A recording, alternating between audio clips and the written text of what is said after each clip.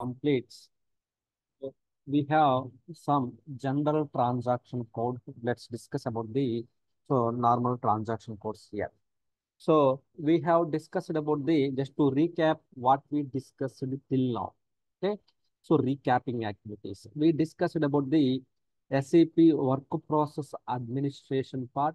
As part of this one, we discussed about the background jobs. This is the one of the important topic, SAP background jobs. So then logon groups creation, logon groups creation, background jobs, and we discussed about the client administration part. So these are the topics we discussed.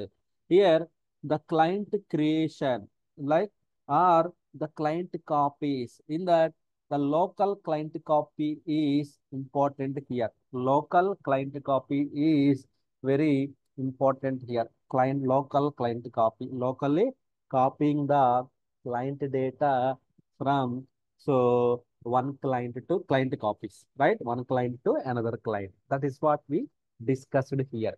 So let's come to the some of the SAP daily transaction codes here. Daily, so monitoring transaction code, monitoring T codes here.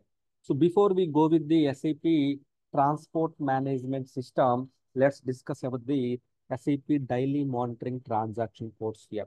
Why? Because in our group, there are the many members are the freshers, or there are some people 3 years, 4 years, like 1 year, 2 years, up to so. But definitely any experienced guy, so you should know about the monitoring of the SAP systems.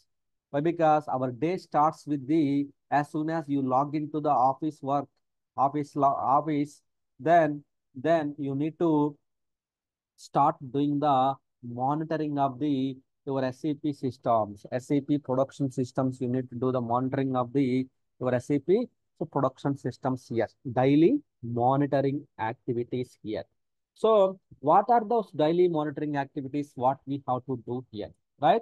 So coming to the daily monitoring here, the first one we need to check the SICK, normal transaction code, right? So normally we discussed about this one here. Normally we discussed about this one here, SICK, to check the consistency check here. We will log into the SAP system, same way how we are logged into the system. Then we will open the SAP logon pad. Then here, open the SAP system here. So then here, we will do the transactions here, right? We will do the transactions here, right? Health checks, both are same. Daily monitoring or health checks, both are same here. Health checks means, so our system is healthy or not, we need to check it out here. So SICK is the transaction code here. SICK. So here we need to check the, are there any errors are reported as part of the monitoring checks, right? That is the one of the thing here. The second one is called the, so some companies, they may change it. The order may be changed, but there are some standard monitoring transaction codes are there here. Okay. So second one is the ST22 above runtime errors. ST22 above runtime errors. We can see it here. So above runtime errors. So here, if we go to the ST22, here we can see, are there any runtime errors are reported in the system or not? So those things we need to know. Are there any yesterday, are there any run critical errors, DBSQL error or anything is reported or not? So yes, both are same. Is reported or not? Here we can see clearly all the details here, right? So those are the things we need to check, and we need to investigate why this is happening. That is the secondary. Investigation is secondary, but we need to report those issues here. The next one, SM21, is the system logs here. We need to check the system logs. Are there any critical system error messages? Are there any errors here? So those things we need to check it out here. Those things we need to check it out here. So there is a jobs are failing. You can see some jobs are failing here. Suppose example, you can see it here. Jobs are failing. Jobs are failing here. Job step user failed. Jobs are failed. Some jobs related information is there. So which means the jobs are failing here. Jobs are failing here. SM21, the jobs are failing here.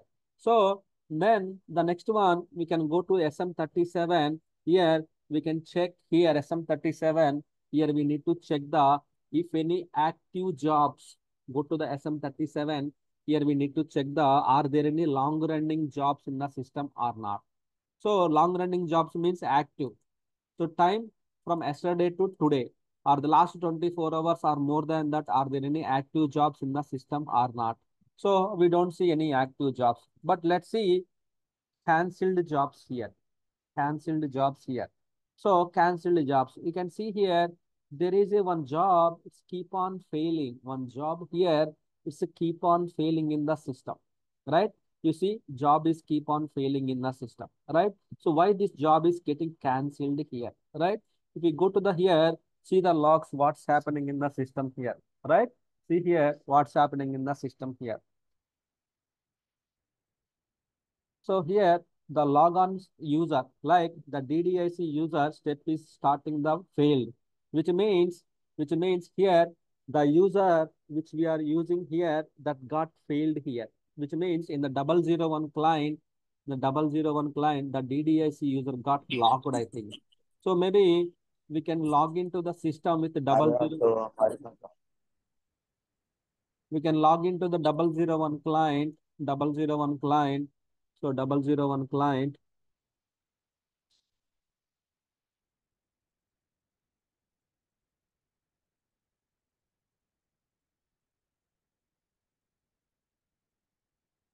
User is locked.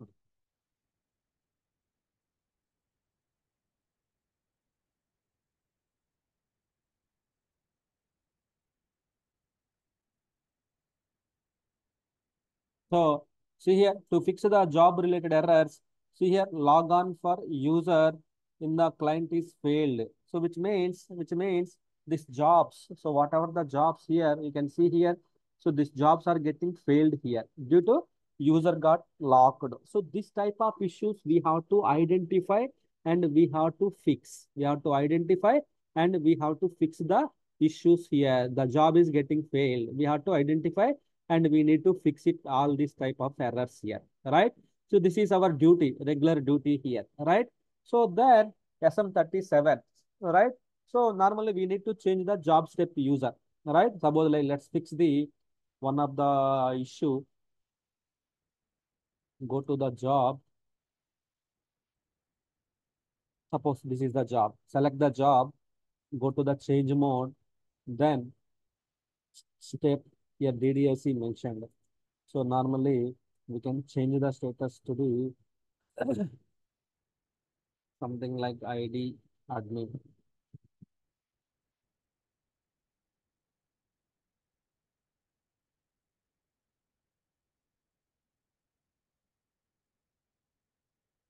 right? So this job is changed now. This job, it won't fail.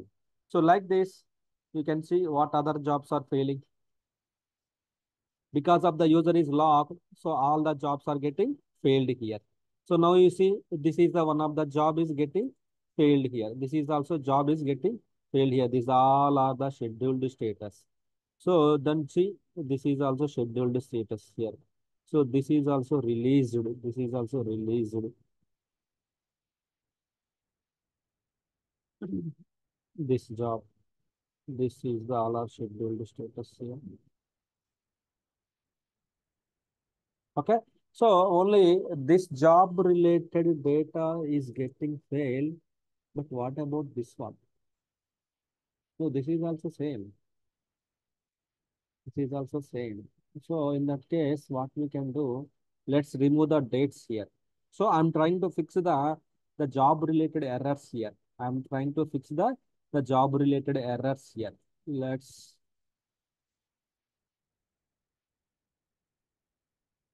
just only released one. So there are a lot of are there for released one. So this all will fail as per the steps. This all will fail here. Only less are there. So what we have to do? We need to change it. Change the. We need to change the job change. Go to the start. So here DDSC there. We need to change the job to the some other user. We have to change it here. Like that we need to start it here. Right. So like that we have to change for all those things. We need to change it here. So job step user is getting failed. So that is what we have to fix that issues here. Right. So that is the SM37. We need to check the are there any active jobs or long running jobs in the system. So that we have to check it out here. Right. So that is the one. The next one, SM50, to check the work process overview. Work process overview. Work process overview means to check here in the SM50 transaction code, go to the SM50 to see are there any the work process are in the private mode, in the work process are in the private mode, or is in the running from long time. Here you can see the time frame. Based upon the time frame we can check it out. So nothing is running from long, so no errors here. SM51, to check the active app servers, to check the active application servers here. SM51 here. SM51 active application servers, we can check it out here. Suppose in the production you have the 3 or 4 application servers are active, but when it comes to the here, you see only 2 are there. But as per your checklist, 3, 4 should be there. Here 3 are only, means 1 is down. Then we need to take the action accordingly here, right? So that is the application server instance. That is the application server instance related things we need to check it out here, right? So that is the application server, right? So that is the SM51 here. Then SM66 here, the global work process overview. Global work process overview, that you know, all the application servers related things we can see. So then normally, this transaction codes also, you know, SM04, list of all users, logged in users, and AL08, right? So these are the daily related transaction codes here. SM12, this is one of the daily monitoring transaction code here, SM12. So go to the SM12 and see, are there any lock entries which are older than 24 hours, right? Older than 24 hours. See here, any lock entries here, right? Basis. Now only we logged in here, right? Health monitoring. So I think it's cloud ALM related things here, right? Any lock entries which are older than 24 hours, we need to take the action here, right? So nothing is there, nothing. Go to the SM13 to check if any failed update records. Update records here. Go to the SM13 here. Go to the SM13 here. So here, check the in the last 24 hours or entire system, are there any failed update records? Yes, we need to take the action. Nothing, nothing. So check the whether the update is active or not. Update is active, right? So then that check also complete. These are the checks we need to check. We need to fill the Excel sheet. So there is a checklist instructions are there in my, I will share the instruction sheet, right? So then daily monitorings. So then once we done it here, background jobs, pool and message server. So all the work process related things, gateway, SMGW. So in the SMGW here, check the, so are there any connections here, right? Are there any connections are there in the SMGW connection here, right? So are there any connections which is saying that, so connect in disconnect or connect something, anything here? If yes, then we need to check first that user. So my user is connected. So that's why internal communication purpose is using it's connected. Disconnect, we can select it, then we can reject the connections here. So with my user, 3 connections initiated, but the limit is the 2000 connections only. If the 2001 is coming, then definitely there is a issue here. Definitely there is a issue here, right? We need to cancel that thing here. We need to cancel that one here. Okay. That is the SMGW here, right? So this is also one of the monitoring transaction codes here. So then, so apart from that, SMLG. Okay, this is also one important thing here. Log on groups here. So go to SMLG transaction code here. SMLG transaction code. So here we can check the response time, application server response time here, right? Here the application server response time we need to check. What is the, so application server response time here? So here what is the status of the application server, what is the response time, how many users are there, all the information. So we can check it out here. All the information we can check in the so SMLG here. So here response time. So normally, if it is the more response time, the 4 digits, something 5 digits, like there is a issue with the CPU memory, we need to check that one here. That is called the response times here. Application server response time here, SMLG. So then apart from that, so we need to check the, then there is a SM58 transactional RFCs here that will come as part of our class here. So then transactional RFCs, SM58, then SOST to check the any outbound emails pending or not. So those things it will come. And but where this is not discussed, that's why I'm just giving the overview on this one. Then ST02 ST03, then ST04, DB01, then DB02, and DBA cockpit, and DB13, and DB12, database planning calendar. All this will comes under the our it's a monitoring checklist only. All will comes under the our daily monitoring checklist only here. All the transaction codes, database related, SAP related, ST06. So ST06 and ST07 and database related HANA cockpit all will comes under the daily monitoring only. But this we have not discussed. Okay. So but we'll discuss about these things as well. Okay, it will come. So just giving a glance how to perform this daily monitoring. Just as a day, need to log into the all the so we need to log into the system. Okay, this is only SAP system level, SAP above system level transaction, daily monitoring transaction code means health status. So while doing this transaction codes, you will come to know what happened and what are the issues, and we have to fix those issues here. Like how we fixed the SAP, so same way we can fix it out here. All right. So that is the thing here. Right. So here, okay. So that is the so SAP side issues here. So now let's let's talk about the okay, the daily monitoring.